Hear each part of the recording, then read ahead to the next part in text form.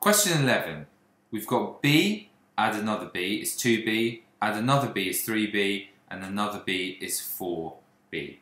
Be very careful here. It's an easy mistake to write b to the power of 4 or b superscript 4. It is not that, because that means b multiplied by b multiplied by b multiplied by b, which is not what you've got here. You've got 4 b's added together, which is 4b.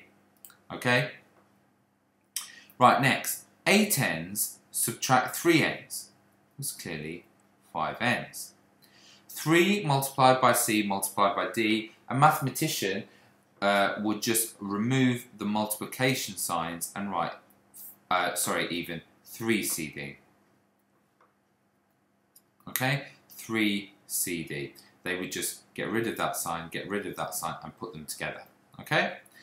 Right, next, simplify the following. So I'd get my colours out, or highlighting, and remember to highlight the symbol in front as well. So we've got 3x, that's a positive 3x, and a positive 2x, and that gives me a positive 5x, which I just write like that.